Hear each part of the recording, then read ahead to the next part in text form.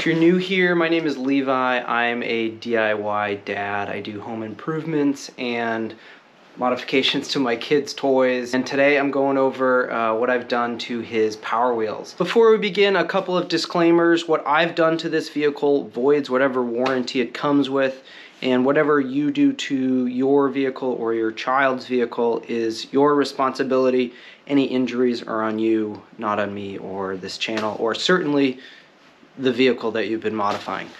So with that done, let's get into it. First up, traction. These things come with plastic wheels. They spin out on just about everything, including grass, certainly dirt, snow. They don't really go up hills. So what I did to modify that was just stuck a couple of roofing screws in. Very, very simple, very cheap, very quick and easy. I'll show you what that looks like. So as you can see here on the front, I've got them spaced out about every 4 inches here. On the back here, I've placed quite a bit more. This is rear-wheel drive only. I know that there are possibly some 4-wheel drives, but this is rear-wheel drive only. So I've put more screws in the back wheels here. I've seen some people paste some rubber tires on here, and that certainly would help quite a bit with the traction. The reason I have not done that, frankly, would take more time, and we're coming into winter here, and our driveway basically becomes a skating rink, and I wanted quite a bit of bite. So these provide basically studs for the tires. I wanted to be able to drive during the winter. My hope this spring is to be able to put some rubber tires on this to give it a little bit of suspension almost, and give it a little bit more of a real driving feel. Hopefully we'll do that in the spring. Stay tuned for that. One quick note before we leave traction: these are plastic tires, there's no air in them, so putting screws into the tires does not deflate them in any way. Of course, there's a chance you're going to lose screws into the yard. You could run over, or your child could run over their foot or someone else's foot and hurt them. The reason I chose to do this, again, it was quick, cheap, and easy, and our son is pretty responsible, and it's easy enough to have a conversation with him about not running over people's feet. Let's move on. Power. This is probably what a lot of people are wondering about. So for power, this particular toy, it's several years old now, comes with a 12-volt perego battery. I chose to override that and instead add some power tool batteries. The ones I used are 20-volt max dewalts, only because those are the tools that I have, and I have a bunch of them lying around. You can get these adapters from Amazon for every tool company, and I will leave a link in the description for the ones I used and the ones I would recommend using for the other tools as well. I will leave links in the description for all the things that I used on this. It is an affiliate link, so that is one way to support the channel. I do earn commissions on those links. So these adapters, you can see a battery fits right in here, and then this is now live. I chose to mount 2 of these on the bike, 1 on each side, which I'll show you in just a second, and I wired these in parallel. A quick note about DC wiring: this is a DC unit. I'm not an expert on wiring, I'm not an electrician, I'm not an electrical engineer, but I will go over a couple of basics here real quick. When we talk about DC or direct current, we have voltage or current going in one direction only, going from positive to negative. In this case, we are powering DC motors, 2 DC motors, 1 on each wheel. They are 12-volt motors, and we're increasing the voltage. There's a bunch of variables that you don't need to know about it, but essentially once you take out all those variables, speed is directly proportional to voltage. The reason I have wired these in parallel, and when I say parallel, I mean I am connecting the positive of one wire to the positive of another wire. So I'm wiring the positives together and the negatives together. The reason I'm doing that is it doesn't change the voltage. It changes my capacity for this machine to run for a longer period of time. So I'm combining the run capacity of 2 of these batteries instead of combining the voltage, which would make it 40 volts. One question people are going to have is how long this conversion lasts in terms of battery life. I don't know how long an original 12-volt battery lasts because this was not new when we got it, But these, two of these, which are the smallest DeWalt battery, which is 2 amp hours, two of these together, which is 4 amp hours, last about 40 minutes of continuous, mostly continuous driving.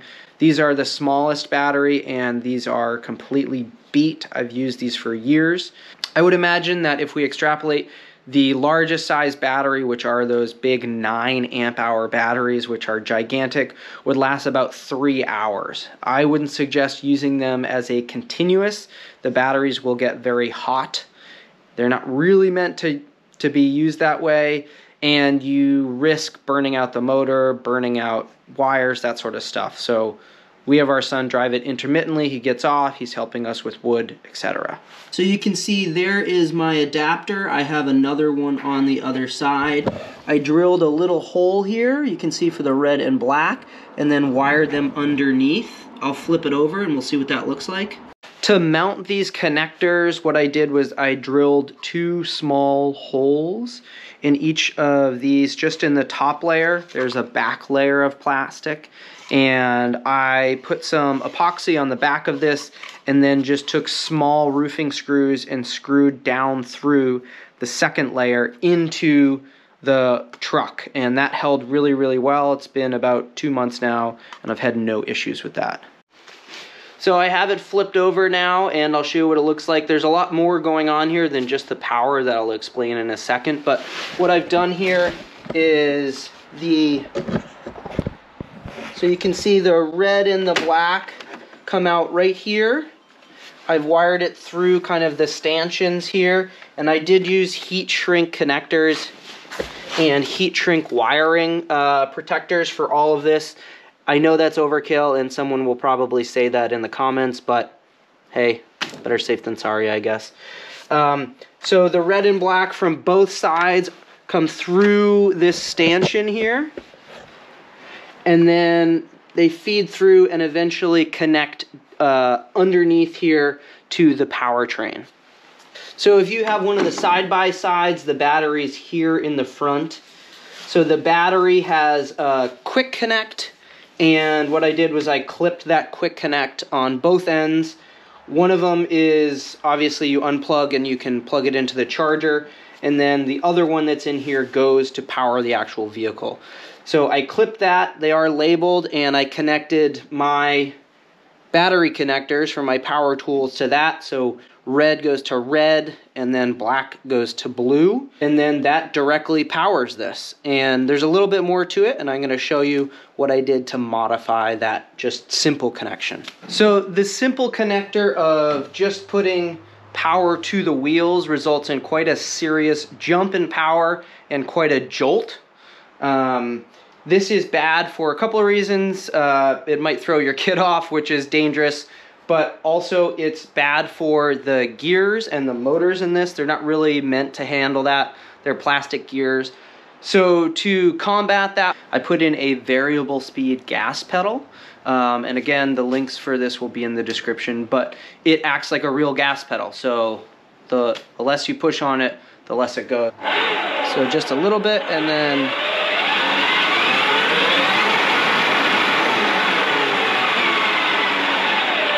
so the way I did that was I just ordered this voltage controller that pairs with the variable speed gas pedal online. And it's fairly simple.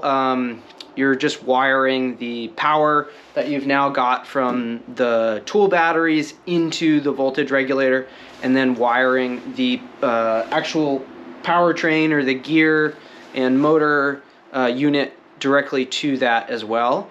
And then you just plug it in. The way I managed to get this new pedal in there, that little guy right there, what I did was I just cut out the old gas pedal and then epoxied this new pedal in. And you can see. So there's a little connector control that then goes to this, which is my voltage regulator. It's hard to see that, but that gives me a voltage reading. And it also lets me change how much power is actually going to the wheels. So the combination of the voltage regulator and the soft start or the variable speed gas pedal do a couple of things that prevents stripping of the gears, but it also lets me dial back the power a little bit from 20 volts. I am keeping it at 15 volts. The reason for that is the gear housing and the motors are really only meant for 12 volts, and I've heard stories of these catching fire, failing, that sort of stuff. And so I'm increasing the power a little bit to help him get up hills and to have a little bit more speed, but not all the way up to 20 volts because catch fire, I don't want it to break. I don't want to have to replace the motors. So this kind of gives me a happy medium and lets me monitor the voltage itself. There is a way to put in a low voltage cutoff. I don't particularly care about draining these batteries. These are junk batteries anyways. And it's pretty obvious if you're hanging around, the machine starts to get slower and you can just take the batteries out. That takes care of the basics. Let's move on to the auxiliaries now, the lights and the power dump. The reason I wanted lights on here, well, is because my son asked for it and I thought this was relatively easy. So what I did was I took the old battery that was now kind of sitting in the front and useless, and I hooked that, took the positive and negative, wired those up to the now full 12 volt system that is powering lights, a power dump, and the underglow system. So these are lights, pretty sweet. This is to allow our son to drive when it's dark. It gets dark here at about 4 o'clock in the winter time. This was pretty easy to wire up, so ordered these online, just regular 12 volt lights, nothing special here. You can see I did drill 2 holes in the top of the hood here, and then fed the bolts through, fed the wires through, and all of the wiring is here underneath. And so this is wired to this 12 volt battery right here in the front. And then this comes with, they actually came with the switch that I installed. I just drilled out the dashboard and put that switch right in. I'll show you what that looks like. So this is the switch right here. You can see it gets brighter. So the lights are wired directly to the 12 volt system with the underglow kit. So the underglow kit is just 4 green neon lights. I chose green just because his favorite color is green, and mounted them on the underside. I wired them directly to the same switch that controls these. So when the lights are on, the lights are on. When the lights are off, the lights are off. So here we are on the underside again. You can see these are mounted on a piece of wood. And the reason for this is I didn't want the screws going all the way through and jabbing his little feet. And these are the back 2 underglow lights. Again, these are all wired together in parallel, so they're using the exact same voltage and hooked to the lights that go to the front of the truck. And again, all wired to the same 12 volt system, and that also is powering this, the piston for the dump body.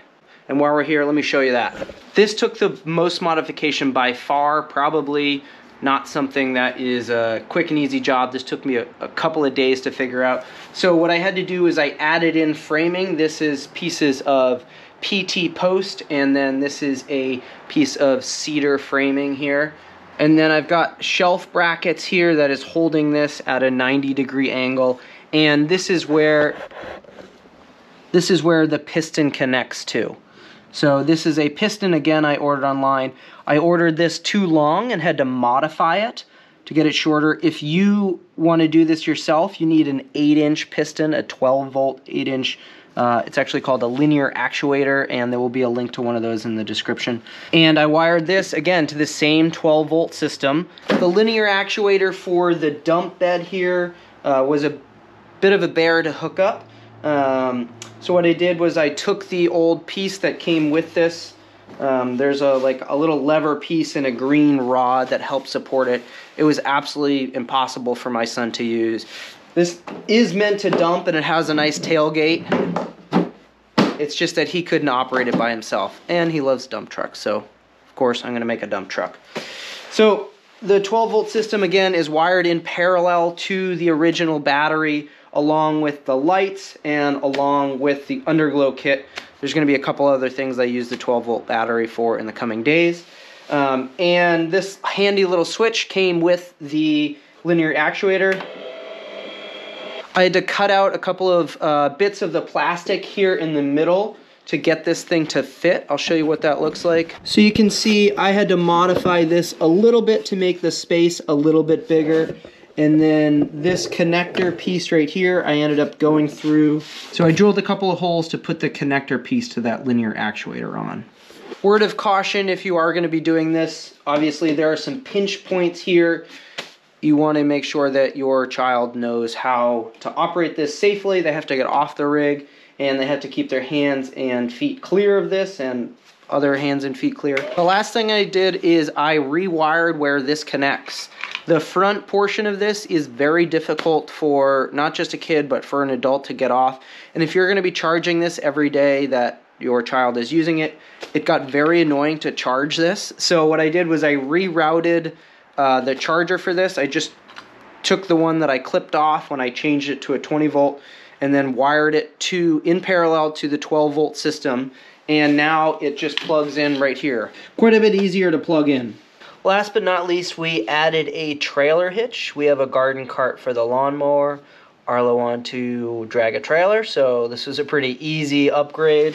So I just took a 2x4, painted it black, drilled some holes in it, and then again used roofing screws to attach it just into the plastic here, and then just one big eye hook, and this can latch right onto the garden cart. He absolutely loves it, and it's good practice. A lot of people don't know how to back up a trailer, and he's learning from the age of 3, which I think is great. He's going to be better than me probably by the time he's 5. If this is a project that you're hoping to take on to improve your kid's ride, I hope this gives you a little bit of confidence and answers some of the nuts and bolts. If you have questions, please leave them down in the comments. In the coming videos, I am going to try my best to add a snowplow to this, and then in the springtime, we're going to add a winch to help lug down trees out of the way. The reason I spend so much time doing this is my son loves this thing, but he also loves to work, and we are trying to teach him what it takes to live out in the woods like we do. It takes hard work, and not only that, it takes hard work to get through life successfully. So we're trying to teach him those values through fun. This is a toy for him. He loves it, and as long as he loves using it, I'm going to keep working on it with him. Hope you guys enjoy, and if you want to see the future upgrades, hit that like button and subscribe for me.